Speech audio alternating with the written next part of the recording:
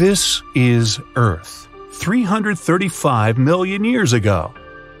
I wasn't around then, but there's just one supercontinent, Pangaea. See? Let's watch it shift around and fast forward. Okay, here we go. It just split into two huge pieces.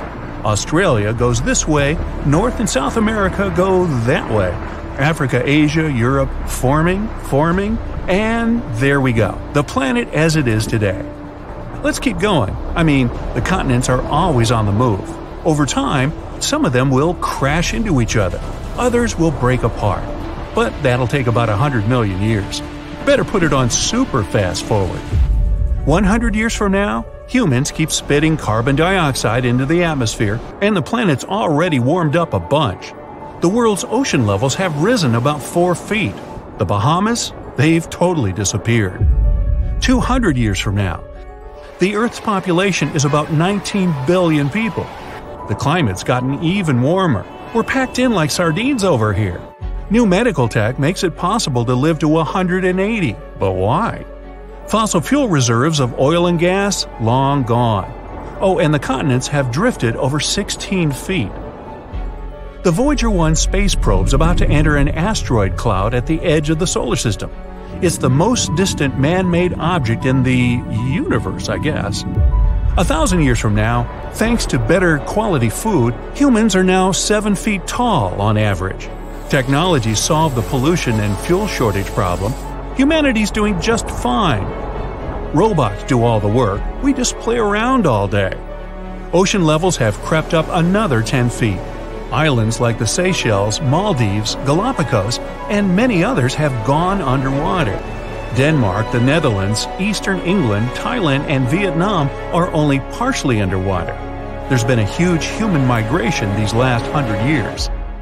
Fast forward about 5,000 more years, and it's the year 8113. Humanity's getting ready to open the crypt of civilization. It's a hermetically sealed room in Georgia, in the States. Bad Georgia. It was created in 1940, and it's full of about 800 books on microfilm, recordings of famous people's voices. It's also filled with bits of technology from that time, like a toaster, a radio, and a typewriter. Some awesome people created the crypt of civilization in case humans experienced a major catastrophe in the distant future and had to rebuild civilization from scratch. We'd all go back to using typewriters. 15,000 years from now, our planet has changed its tilt, and the Sahara Desert is now a tropical paradise. Years of rain turn the dry desert into a wild jungle. 30,000 years from now, the Voyager 1 space probe has finally left the asteroid cloud at the edge of our solar system. If it doesn't collide with anything, it'll be flying in the dark, wide-open outer space for a very long time. 50,000 years from now, the climate's changing a lot. The temperature on Earth is beginning to drop, and we are approaching the beginning of a new ice age. The radio signal with a special "Hello, all you aliens out there" message sent into space in 1974 has reached its destination. The message contained the human number system and data about our DNA and our solar system. If there was someone on the other end to receive this signal, we might have a response from them. 100,000 years from now, one of the largest known stars in our galaxy, Canis Majoris, explodes with enormous force. The explosion of this supernova can be seen from Earth, even during the day, and the nights are much brighter because of the new strong glow in the night sky. What's new on Earth? Supervolcanoes start erupting all over. These volcanoes spew colossal amounts of lava and ash everywhere. Thick black clouds cover most of the sky. This prevents the sun's rays from reaching the ground, and the temperature on our planet drops even lower. Humans mostly live underground anyway, so it's no big deal. Because the stars are gradually moving in different directions, the usual constellations are starting to change shape. Soon, we'll need to come up with totally new constellation names. 250 years from now. Oh, a new island's on the map. Back in 2021, it was just an underwater volcano somewhere in the Pacific. After thousands of years of spouting out lava, it finally reached the ocean surface and busted out in the cool, fresh air. Not much growing on it yet. Niagara Falls has long since disappeared, and Lake Erie and Lake Ontario have teamed up to form one huge super lake. 300,000 years from now, the triple star system WR104 is about to explode. It's spinning crazy fast, and there's a chance that radiation from the explosion could eventually reach Earth. That would do a lot of damage to all life on our planet. Voyager 1 reaches the brightest star in the night sky, Sirius. Not a very funny star at all, it's really Sirius. It's 8.6 light-years from Earth. 500,000 years from now, scientists are pretty sure that a huge meteorite could fall to Earth any day now. It might be even the size of 8 football fields. The impact of such a massive meteorite would cause an explosion so powerful that its sound would be heard on every continent. That would be followed by super strong earthquakes and tsunamis higher than the Brightside Empire municipal building tower thingy. Okay, I just made that up, but who knows what we'll be building in the future. 1 million years from now, the rogue star Gliese 710 comes very close to our solar system. We're surrounded by a huge shield of asteroids called the Oort cloud, and the rogue star is beginning to affect the asteroids hanging out in there. It grabs them, spins them around, and throws them toward the center of our solar system. Comets start to fall on our planet all the time, big ones, causing more tsunamis and earthquakes. 10 million years from now, the Red Sea is gradually expanding into the East African Rift. Africa is now divided in two by a new oceanic gulf. The human DNA molecule has completely decomposed. But it's no big deal. We've become totally digital, without any pesky aging problems. The really cool thing is that other animals have evolved a lot and changed ridiculously. Thanks to a simple interface, we're actually able to talk to dolphins, chimps, dogs, and cats. Turns out cats aren't grumpy, they're just busy contemplating life. 25 million years from now. The San Andreas Fault has been crazy recently and has caused the Gulf of California to flood the Central Valley. There's a new sea on the west coast of North America. 50 million years from now, Africa just collided with Eurasia. The Mediterranean Sea is totally gone. There's a new tallest mountain in the world. Its name? Mount Everest, of course. Australia is continuing its journey north. It already collided with Southeast Asia a few million years ago. The few human colonies still left on Mars need to do some serious packing. Phobos, one of Mars' moons, is beginning to orbit at a lower and lower altitude.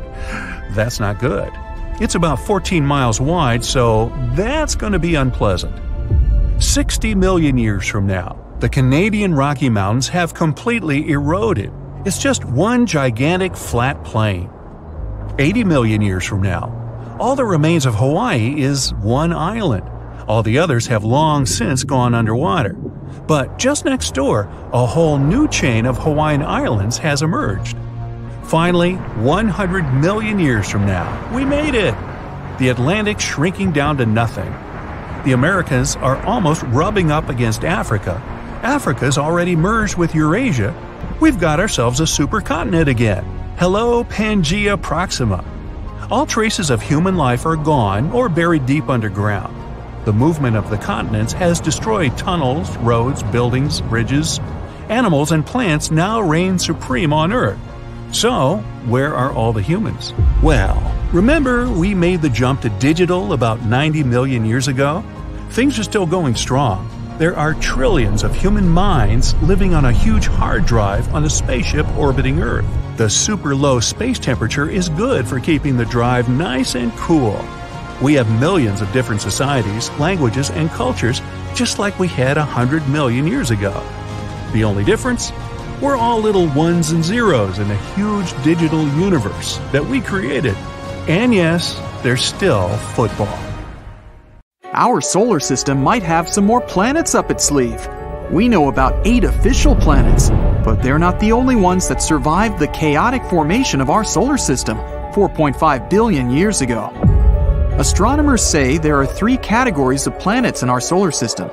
We're in the first one, the 4 rocky inner planets, Mercury, Venus, Earth, and Mars, that peacefully orbit the Sun. They're located within the main asteroid belt that separates Mars from Jupiter, which is in category number 2. That one's a group of planets in the outer solar system, the gas giants, Jupiter, Saturn, Uranus, and Neptune. These planets have huge amounts of ice and gas around what scientists believe to be their rocky cores. The third group lies beyond the area where our local planets are, somewhere further than Neptune. It's the realm where you'll find dwarf planets such as Pluto, Eris, and Sedna, and many smaller space bodies like comets. But new findings say there could be something else lurking in the dark, besides dwarf planets and tiny space bodies. Maybe even a new planet. Models scientists made say that our solar system used to have one or more rocky planets, the size of Mars or Earth. Over time, these rocky wanderers interacted with the wide gravity fields of our gas giants. This kicked them into a far-out orbit, away from the neighborhood. The question is, if one of those Mars-sized planets survived and could really be somewhere out there.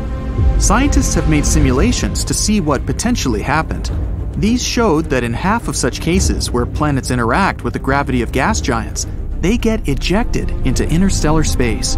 In the remaining half, there's this one rogue planet left in an orbit similar to the ones the Kuiper Belt objects are following. There's only one thing left to do now: find it. Astronomers found the loneliest planet in the universe. They were trying to find distant brown dwarf stars, or failed stars, ones that never become massive enough to start shining. Stars are born with big masses, which means they also have strong self-gravity. The star squeezes in on itself.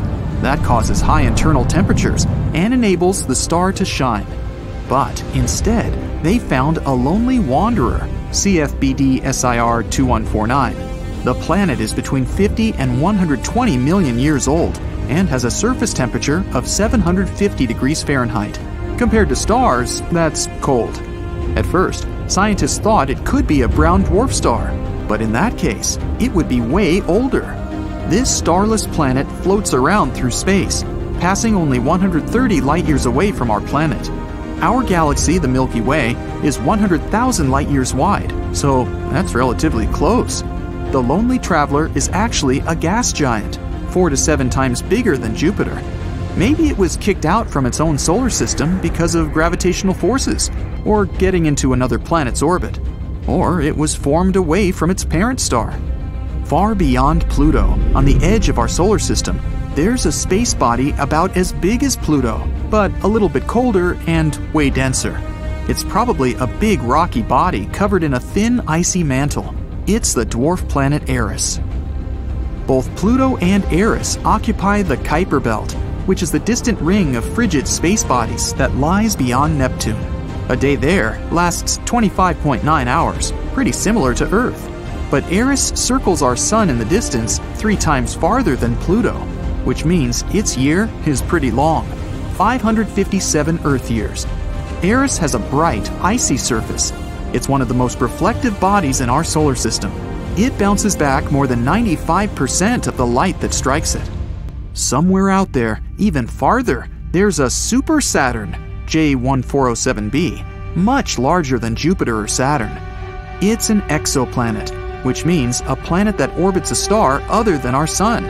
Super Saturn is 434 light-years away from Earth, in the constellation of Centaurus. It's the only exoplanet we know about with rings similar to Saturn. It actually has a huge ring system, 200 times bigger than Saturn's rings. There are more than 30 rings, each of them tens of millions of miles in diameter. There are gaps in the rings, which means there could be some interesting satellites, exomoons, around. If this super Saturn could swap places with our regular Saturn, its rings would absolutely dominate our sky. You could look up and easily see them. The view would be amazing because they would appear much bigger than a full moon. Scientists have found thousands of planets outside of our solar system. Some are dense as iron, while others are airy and light. And then there's the water world, GJ1214b, a steamy world, bigger than Earth and smaller than Uranus, 40 light-years away from us, in the constellation of Ophiuchus. It's a watery planet surrounded by a thick atmosphere, 2.7 times Earth's diameter, and almost 7 times heavier than our home planet. It was most likely formed somewhere farther from its star, where there was plenty of water ice. but later migrated to where it is today. Its surface temperature is 440 degrees Fahrenheit, which is too hot to host life like on Earth. It also has much less rock and much more water than our planet. Imagine a planet with no land, but only endless oceans covering all of its surface. High pressures and temperatures would form things like superfluid water or hot ice, some pretty exotic materials that we can't see on our planet. Gliese 436b. It's a Neptune-sized exoplanet 30 light-years away from our planet in the constellation of Leo. It makes one full orbit around its star in a little more than 2 days. This planet defies the laws of physics. It orbits its star, Gliese 436, which is smaller, cooler, and less luminous than our Sun, at a distance 15 times closer than Mercury is to the Sun. When we typically think of ice, we picture a frozen cube. But this planet has an icy surface, even though the temperature there is 980 degrees Fahrenheit. This temperature is way above the melting point, but the ice remains solid and burning hot. This happens because of very strong gravity. It compresses the water vapor in the atmosphere into solid ice. The pressure here doesn't allow the ice to melt, no matter how hot the surface is. Now imagine being on a mysterious planet and it suddenly starts raining sapphires and rubies. One distant exoplanet, HAT P7b, a gas giant 1,000 light-years away from Earth in the constellation of Cygnus and 16 times bigger, has specific weather and pretty violent storms. Rubies and sapphires are scattered across the planet when it's raining. On the planet's night side, there's a high amount of corundum in the atmosphere. And corundum is what mineral gems such as sapphires and rubies are made of. Clouds of corundum give such an amazing view. The planet is plagued by severe winds that often turn into powerful storms that push huge masses of those clouds across the planet. Although the planet is uninhabitable, it would certainly be cool to come there and pick up some gems. Still, the weather is pretty wild. Plus, the temperatures are over 4,600 degrees Fahrenheit. By comparison, Venus is the hottest planet in our solar system, and its temperature is only 900 degrees Fahrenheit. Looking over the expanse of space, you can see a beautiful little blue dot in the endless darkness. It's an exoplanet, HD 189733b, that lies 63 light-years from us in the constellation of Vulpecula. But it's way hotter and larger than our planet, around the size of Jupiter, and it completes its orbit around its host star in only 2.2 Earth days. That orbit is so close that the planet is most likely tidally locked. That means it's always showing only one face to its star, like our moon always shows one side to Earth. The weather here is crazy. The winds blow at up to 5,400 miles per hour, which is 7 times the speed of sound. The fastest wind on Earth only hit the mark of 230 miles per hour. And it gets better. The rain here is not made of water, but of molten glass. Clouds are made of silicate atoms and particles. They are the key element that gives the planet its cobalt blue color, not the reflection of oceans, which is the case with Earth. Earth used to be purple. Today, even when you look at our planet from space, you see a lot of green. The green we see in nature is there because of photosynthesis, the process where plants transform energy coming from the sun into energy they need to live and to produce oxygen for us. The main part of the process that gives plants the green color is the chlorophyll pigment. A long time ago, instead of chlorophyll, there was a molecule called retinol. Its pigments absorb yellow and green light and turn it into red and blue. So the Earth was more purple. And then there's a pink planet, GJ 504b, far away from us, in the Virgo constellation, 4 times more massive than Jupiter. It's a newly formed exoplanet, around 160 million years old. By comparison, the Earth is 4.5 billion years old. If we could go there, we would see an incredible world that glows from the heat of its formation. Everything around you would be colored magenta. 15,000 years after the construction of the first space colony, planet Kepler 452b, 1,400 light-years from old Earth. Hello, first-year students. We're glad to welcome you to the Intergalactic University. Endless space is now home for us humans, but thousands of years ago, we used to live on just one planet we now call Old Earth. Yes, I understand it's difficult to believe. Today, It's one huge nature reserve. Mammoths and stegosaurs walk on its surface, and pterodactyls fly in its skies. It turned out to be easier to recreate animals that roamed it millions of years ago than to understand how our ancestors lived. The Great Cataclysm made them abandon the planet in a hurry, leaving much of its legacy behind. And now, we're studying it anew. But our excavations leave more questions than answers. Skyscrapers, highways, shopping centers, coffee shops, everything is buried under sand and soil. Rust has eaten away the metal, and time turns concrete into dust. Even the Hoover Dam and the Three Gorges Dam in China have crumbled. The colossal structures turned into heaps of stones. The remaining buildings have become overgrown with plants and turned into a home for millions of living creatures. But there's good news as well. Faces carved into Mount Rushmore are still visible. The mountain is granite, and this rock is one of the hardest on old Earth. For over 15,000 years, the faces of U.S. presidents have deteriorated by only 2 inches. The monument will stand for millions of years. And the latest expedition to the Sahara Desert managed to dig out the Great Pyramid from the sand. Now any tourist can buy a ticket and look at that wonder, which even Earthlings considered very old. Surprisingly, ruins and crumbling walls of medieval castles in Europe have survived. They're built of massive stones and without metal fittings, which expand and destroy the stone when rusting. Our ancestors left behind a huge amount of garbage. Empty bottles, plastic packaging, wrappers. All this helps scientists to recreate the consumption patterns of people of the past. Thanks to this, we know for sure that in the 2000s, almost 8 billion people ate mostly chips, chocolate bars, and pizza. And they rarely drank ordinary water. They loved coffee, though. 60% of Earthlings lived on the internet for 7 hours a day. 2 billion websites worked 24/7. At first, information was stored on hard disks, flash drives, and compact disks. But this kind of storage went obsolete after a couple of years. The cloud took their place. It was an online storage with servers connected to the global network. They recorded the entire life of Earth's civilization and were stored in data centers. In space, the Earth's internet didn't work well. Apparently, huge distances and lack of technical knowledge did their job.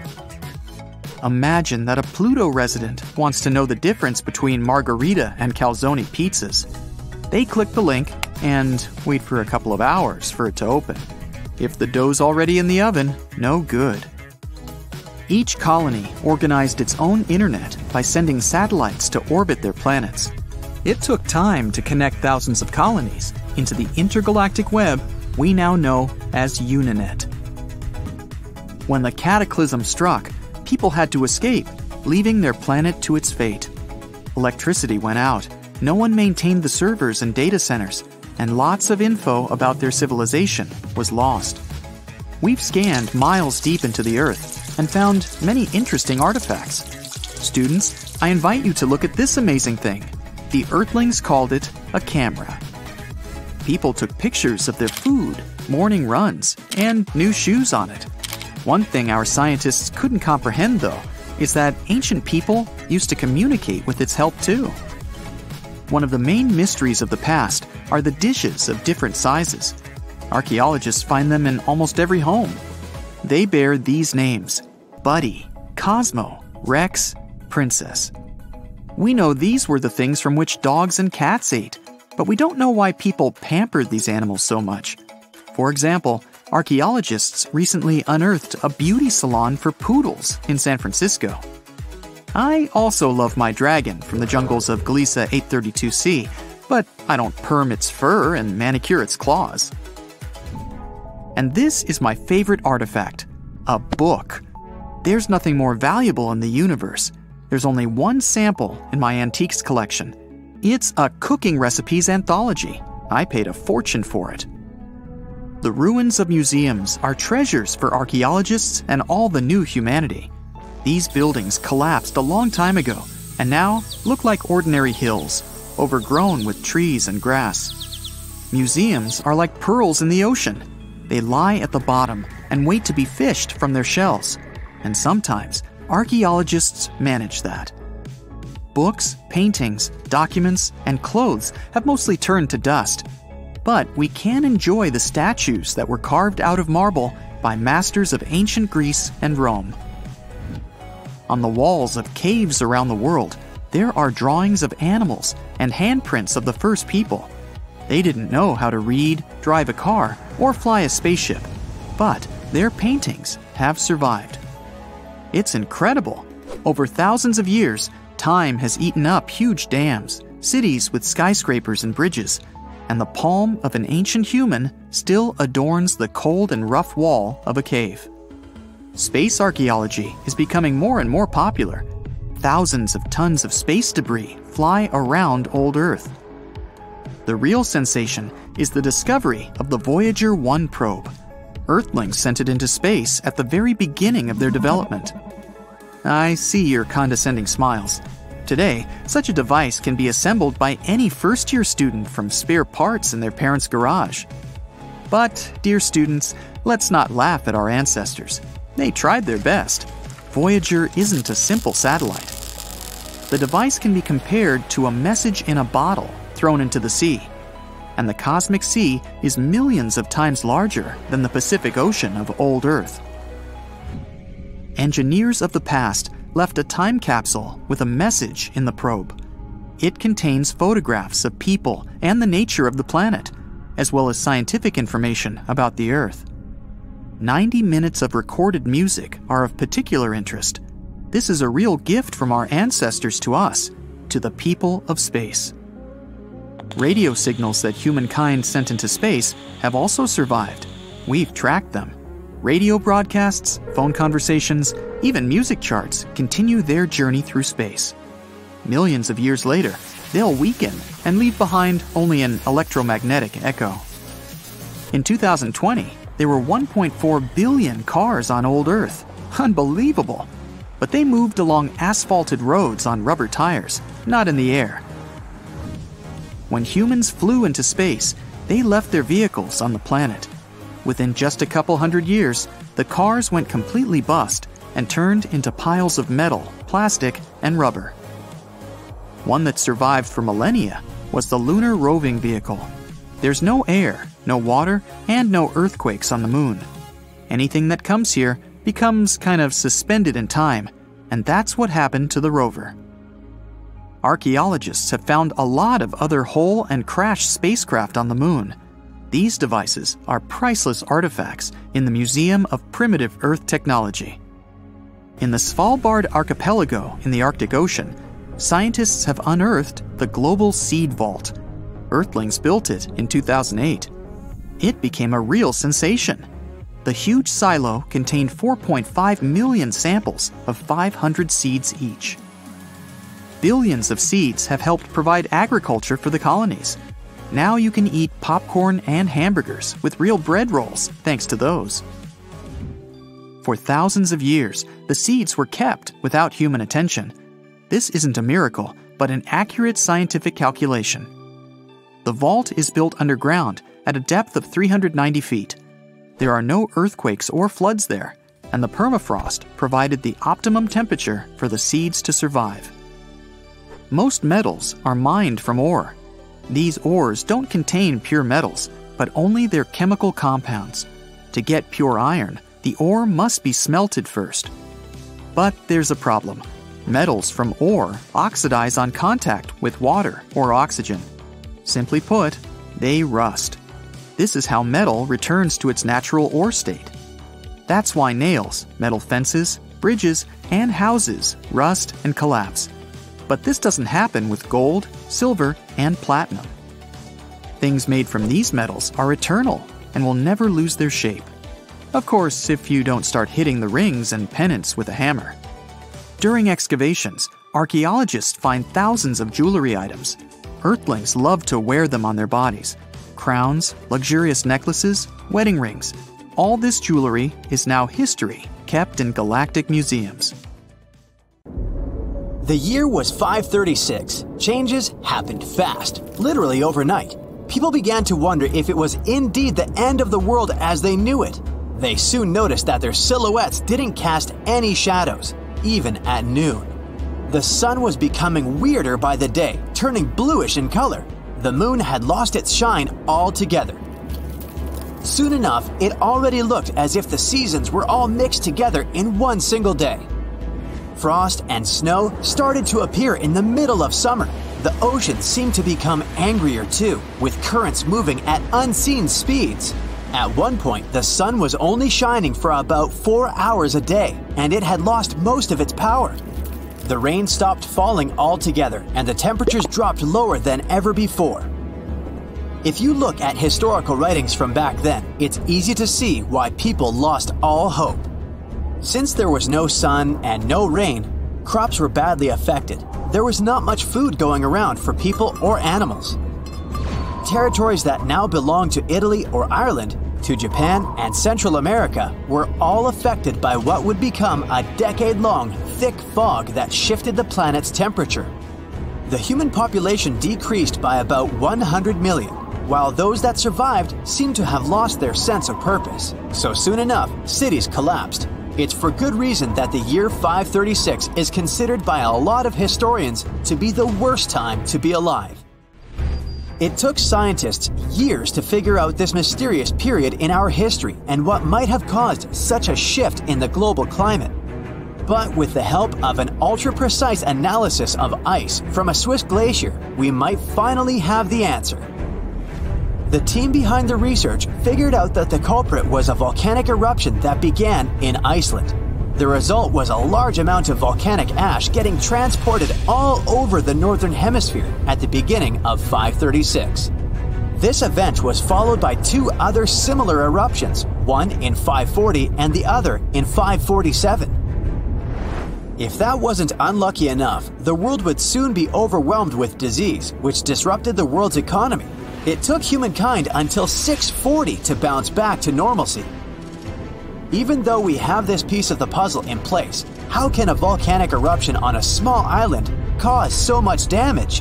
It turns out that when a volcano erupts, large amounts of sulfur, bismuth, and other damaging substances get mixed in the atmosphere. The larger the eruption, the more substances get sprayed into the protective gas layer. All these elements create an aerosol veil which acts like a mirror. It reflects sunlight back into space. As a result, the whole planet gets darker and colder. And if we look at the data, it makes a lot of sense. Almost every unusually cold summer we've had over the past 2,500 years happened after a volcanic eruption. Back in the 6th century, these eruptions occurred really fast, one after another, which could also explain why the whole period lasted 18 months.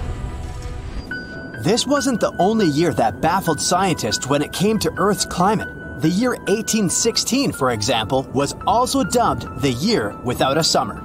Mount Tambora in Indonesia is probably to blame for this one, since it erupted in 1815.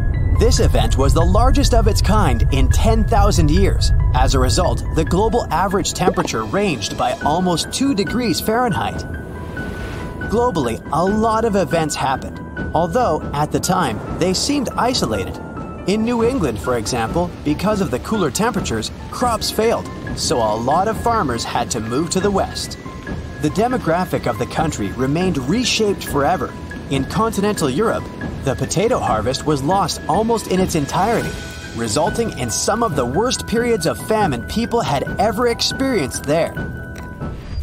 Humankind aside, what could really be considered the worst day on Earth? Scientists have come up with this candidate almost unanimously. The worst day in our planet's history happened almost exactly 66 million years ago. It was when an asteroid about the size of Manhattan broke through the Earth's atmosphere and landed on the Yucatan Peninsula. People believed it happened somewhere in June or July. This space traveler created a 20-mile wide hole in our planet's surface. Chunks of soil and rock were displaced, some even making it halfway to the moon. They didn't stay up there though. Some came back at an astonishing speed, having been turned into spheres of molten glass. They lit up forests and large areas of land until fires were raging everywhere. Some got stuck in outer space and eventually blocked the sun's rays, cooling the planet altogether. What followed immediately were multiple powerful earthquakes and damaging tsunamis sweeping across the Gulf of Mexico. By the time our planet regained some form of normalcy, 75% of all species on Earth had vanished. The most famous of all? Dinosaurs. This asteroid theory was first proposed in 1980, but it's still up for debate in the scientific community. None of our planet's other large-scale extinctions were triggered by an asteroid impact. What made this one so special was that it caused dinosaurs to disappear altogether, even the most resilient. Leave it to passionate scientists to come up with another interesting story. The impact might have altered the chemical composition of Earth's oceans. The seawater might have become acidic, and tiny plankton that sit at the base of the marine food chain could have disappeared for a while. What followed might have been a series of species vanishing in a domino effect. Top that with other events that followed the asteroid impact, like the lack of sunlight and the overall cooling down of our planet. Now it's easy to see why this really might have been the worst day in our planet's history. But Earth is millions of years old, and not all of them were that bad. Let's travel back to ancient Egypt, which was way ahead of its time when it came to technology, science, medicine, and architecture. A lot of people had access to education and medical care. They had an opportunity to do sports and take up other leisure activities. A lot of things that are familiar to us these days and that we consider to be quite modern were available for ancient Egyptians. Pens, breath mints, toothpaste, board games, and even makeup. Others say Athens in the 4th to 5th century BCE was quite a nice time too. People there had equal rights, no matter what their social or educational level was. And speaking of wealth, it was also distributed between people pretty equally. If you had lived in those days and liked wandering through the city, you might have stumbled upon Aristotle, Plato, and Hippocrates. Their ideas became the base of what we now know as Western civilization. Theater, literature, and architecture also flourished during that time. Italy during the Renaissance period was also pretty nice. That's when the country saw an economic, cultural, and artistic transformation following a gruesome period of famine and disease.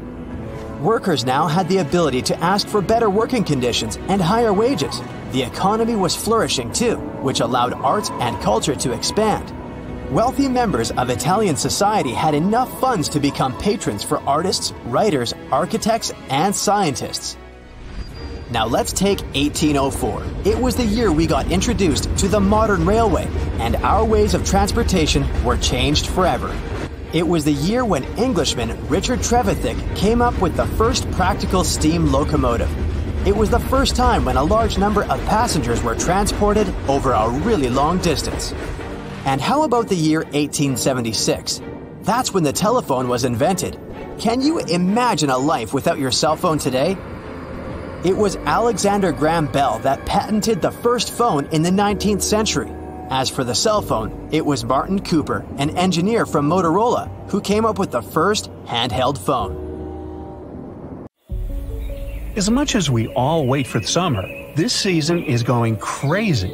I mean, a typical summer in Death Valley can be as hot as 130 degrees Fahrenheit. But you know what? The year 1816 was a total bummer. Guess why? Because that year, there was literally no summer at all. Seriously, where was all the warmth and sunshine in Europe and North America? Well, turns out the answer lies on the other side of the world, at Mount Tambora in Indonesia. Now picture this. On April 5, 1815, Mount Tambora, a mighty volcano far away in Bali, started making some serious noise, and boy, did it explode. It was the biggest volcanic eruption ever recorded in history. The eruption was so intense that it spewed tons of ash and aerosols into the atmosphere, blocking out the sun and turning the sky into a gloomy mess. The ash even fell on nearby towns, burying them under layers of ash. There were reports of several feet of ash floating on the ocean's surface. Imagine sailing through that mess. But here's where it gets really crazy. Those tiny particles of ash and aerosols were light enough to travel through the atmosphere for months. They made their way into the stratosphere, spreading all over the world. Do you see what I'm driving at? They caused the Earth's average temperature to drop nearly 40 degrees Fahrenheit. Thankfully, it was only temporary, and eventually, even the smallest particles fell out of the atmosphere, allowing the sunshine to return.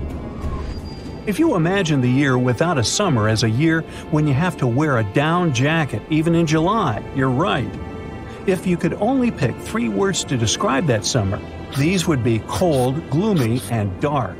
That summer of 1816, it was snowing in New England. Western Europe had cold rain non-stop. It was a total climate roller coaster with temperatures. Europe was hit the hardest, with summer temperatures reaching record-breaking lows.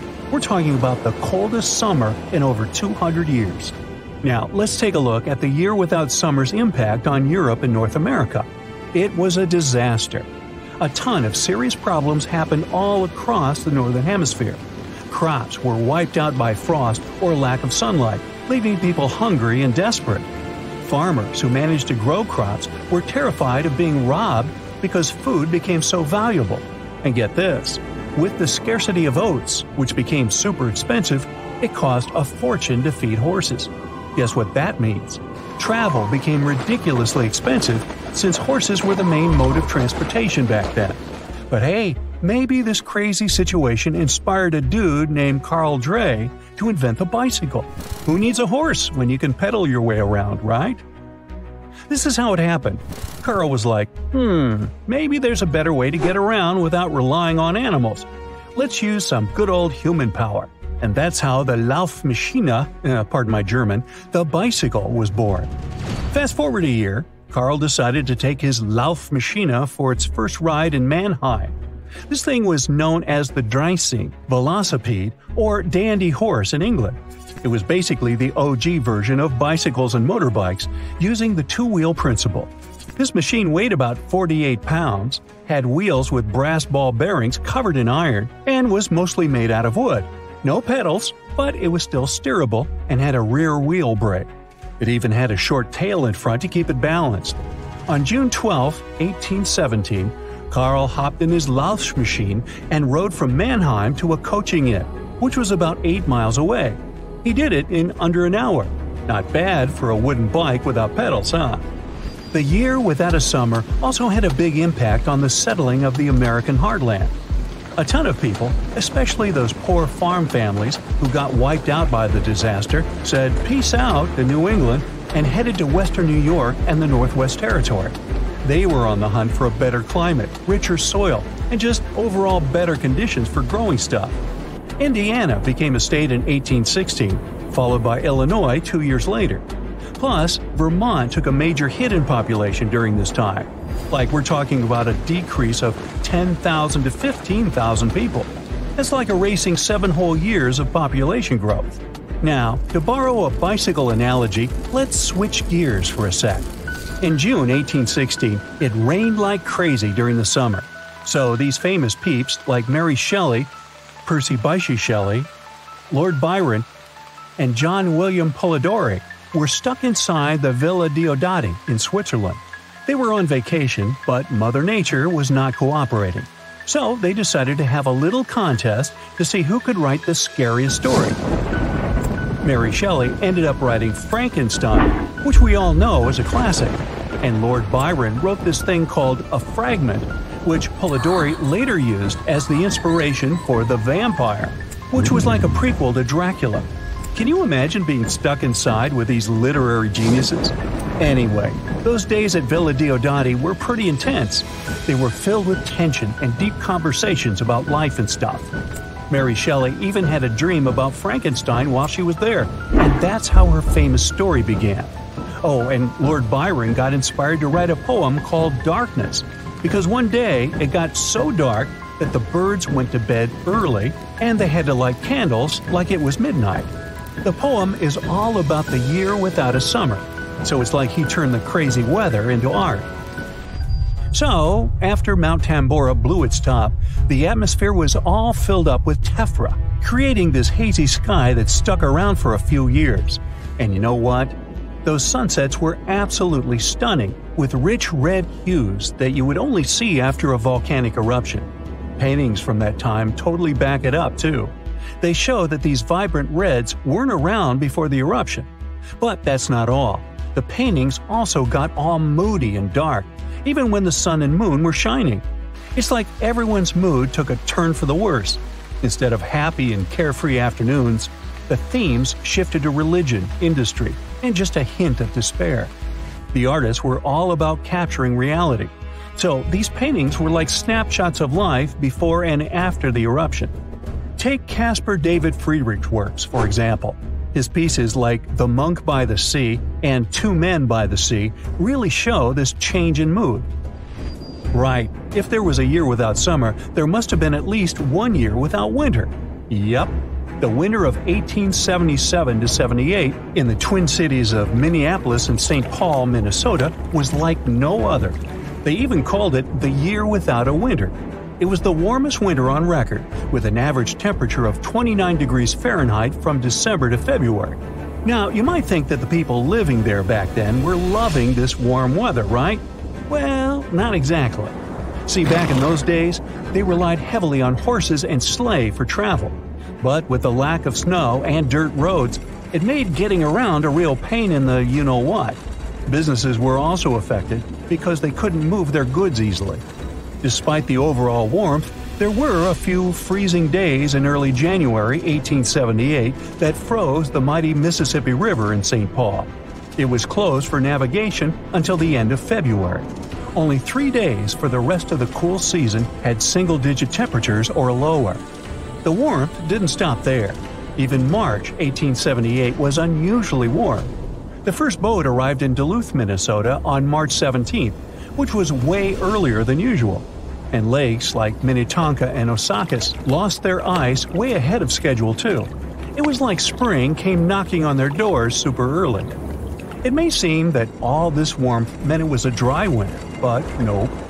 From December 1877 to February 1878, they actually had over 3 inches of precipitation. That's more than the average for that time. Mother Nature sure knows how to keep us on our toes. It's a snowy winter night. You're inside your cozy house and watching a historical movie that takes place during the Middle Ages. As you take another sip of your hot chocolate, you can't help but wonder how the people survived the winter back then. At that exact moment, your TV screen suddenly turns into a portal and pulls you inside! Whoa! You open your eyes to find yourself within the world of the movie you were just watching. A man approaches you and says, "Welcome to my medieval village. I am Bartholomew, and I called you here to give you an answer to your question.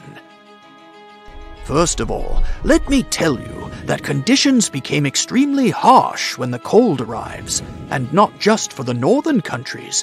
Mainland Europe takes its share of the brutal weather too. So winter is kind of a slowing down time for all of us. You see, we usually associate winter with old age and poverty because of all the changes that occur in nature during this time. For example, we can't really grow any crops when snow covers all our land. And by the early 14th century, things started to get even worse because we started seeing the first signs of what you may know as the Little Ice Age. Cold temperatures peaked. Weather anomalies and extreme events such as sudden floods or hailstorms started to occur, which added to our agony. Take the winter of 1359, for instance. Across central Italy, the snow rose to extraordinary heights.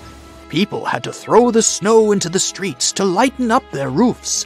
And because of that, some towns were completely blocked.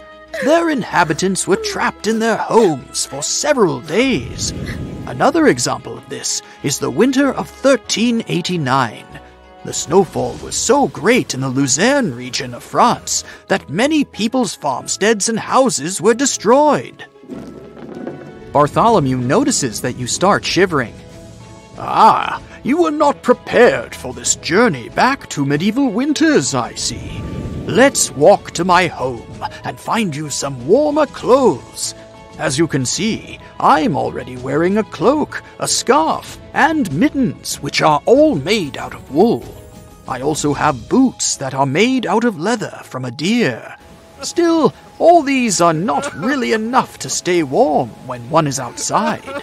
That's why we usually layer other clothes underneath them all to keep the warmth trapped.